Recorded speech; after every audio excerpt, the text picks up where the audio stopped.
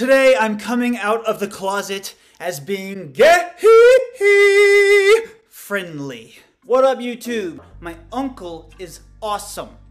This guy from my uncle's church who's chilling on the hammock, that guy is awesome. Y'all are all pissed off because my uncle's too gay friendly. Bro, I'm just saying, I'm not gay, but if I was, that's the kind of guy I would be into because look how laid back and chill he is. This guy, Todd, is a nuisance.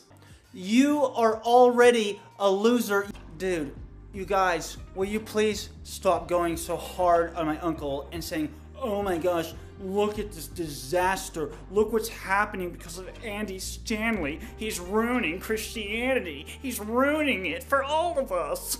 My uncle is an amazing man. He's one of the most humble, kind men there is. My uncle is a living, walking, nearly perfect example of Jesus Christ. And I get to say that because I know him. And if you just look at my uncle's demeanor, you can see that he's a kind and soft person.